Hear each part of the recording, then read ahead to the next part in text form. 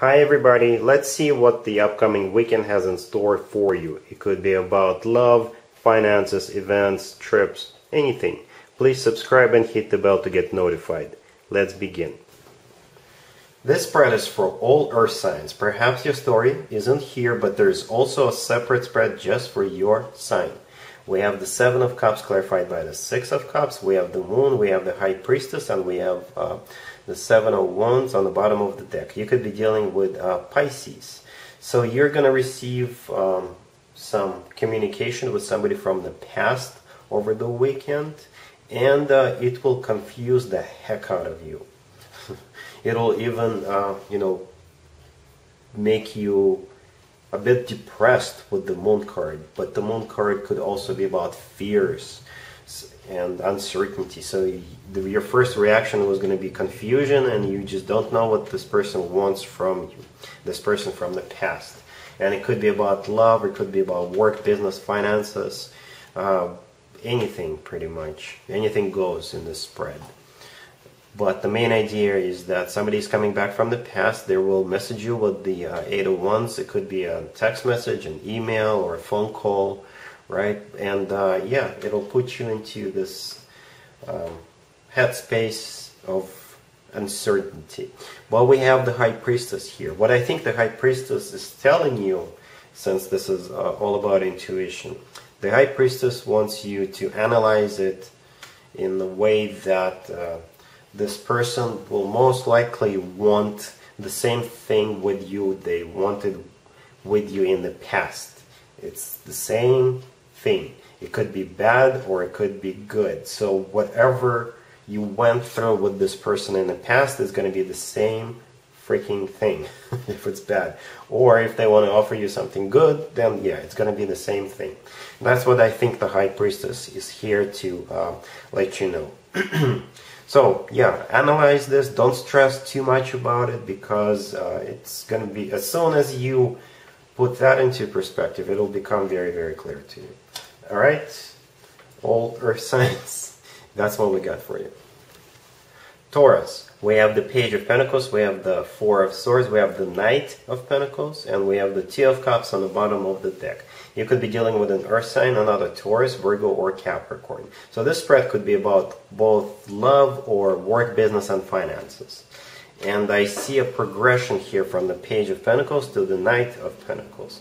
A very heavy earth presence, or it is about money in one way, in one shape or form or the other. So the Page of Pentacles is an offer. It's a small offer. Perhaps this is beneath your or below your pay, if this is about a new job or a new project or a new investment opportunity, right? So you'll most likely decline it, because you say, you know what, no, definitely not. And they're gonna go back to their drawing board with the Four of Swords and do some magic on the numbers, especially if it's a new job offer or a new investment opportunity, right? And then they will come back with the upgraded offer with the Knight of Pentacles. So this is a more serious offer, and you'll tell them, you know, this is, yeah, now this deserves my attention with the Knight of Pentacles. And I think you will eventually sign whatever they offer you with the Two of Cups. Two of Cups is all about establishing an agreement or signing a contract, starting a new job, you know, basically signing some kind of paperwork. Alright, so yeah, this looks good as long as you don't cave in right away. Let them go back and you know, think about it, make it better, make it more presentable. Or if this is about love, then pretty much the same thing can be said about love. Page of Pentacles is a small offer, but that offer will be rejected. This person or you, because there's a lot of earth energy here, this person will go back and they'll come back with a more serious, more grounded offer.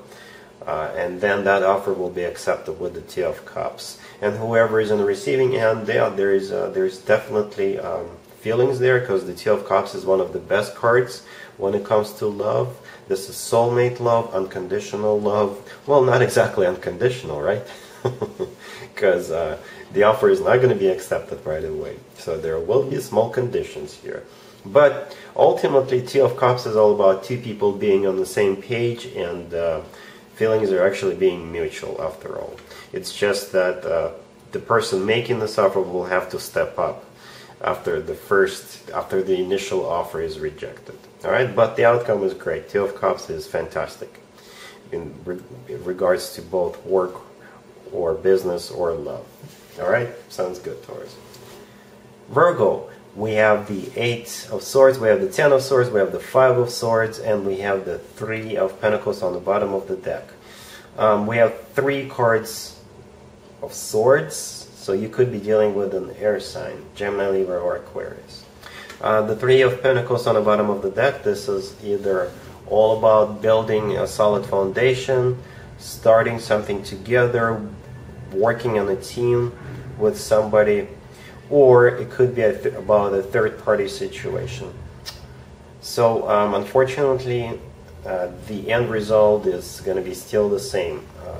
Something is either coming to an abrupt end, or if there is a person coming back around wanting to reconcile with you, wanting to rebuild this relationship from the ground up, then the offer will be rejected.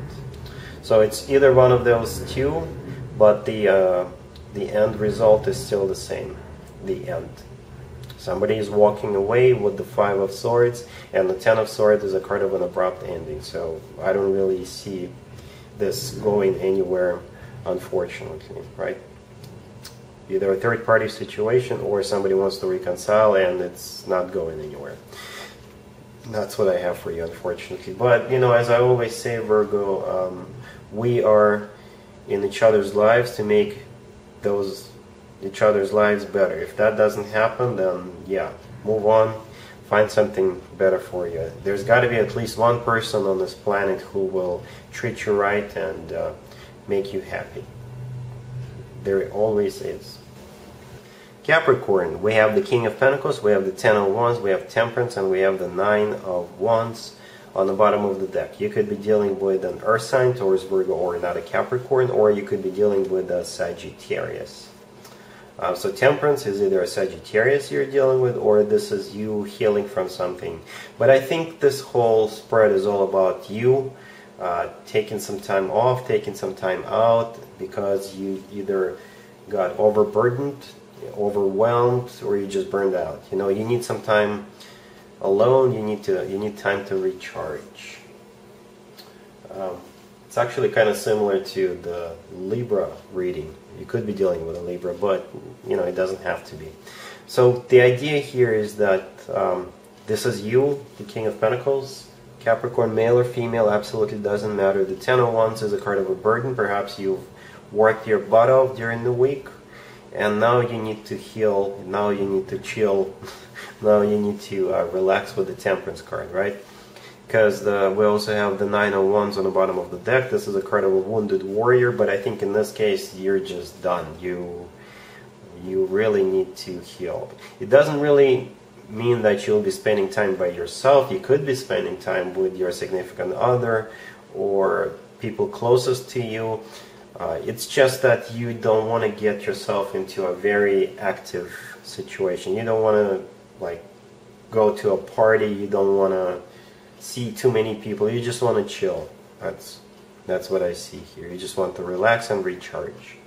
All right, Capricorn. So hopefully this is going to help you to relax during this weekend, and you can come back on Monday revitalized and feeling great again.